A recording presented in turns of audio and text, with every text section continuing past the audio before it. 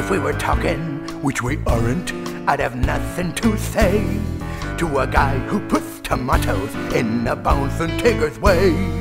I guess he's never heard before, a bridge is not a grocery store. If we were talking, which we aren't, since that nasty somersault, I'd say I'm sorry that our accident was totally his fault.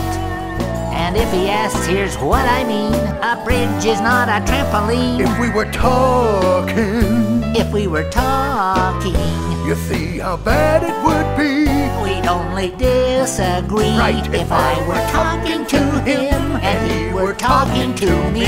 But you didn't mean for this to happen, did you? Of course not. Haven't you been listening to what I haven't been saying?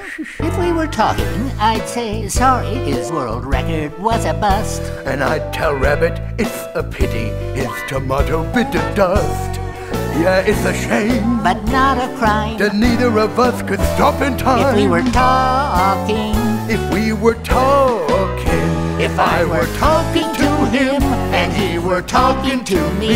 But if you were talking, couldn't you work this out? Of course. But we're not talking. Exactly. I mean, if we were talking, I'd tell Tigger that I'm sorry for our strife. And I'd tell Rara I kinda miss his persnickety outlook on life.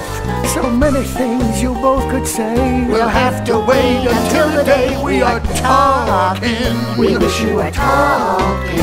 If we were on speaking terms, the way two friends should be. If we were talking to him and him was talking to me. If I were talking to you and you were talking to me. If only we were talking.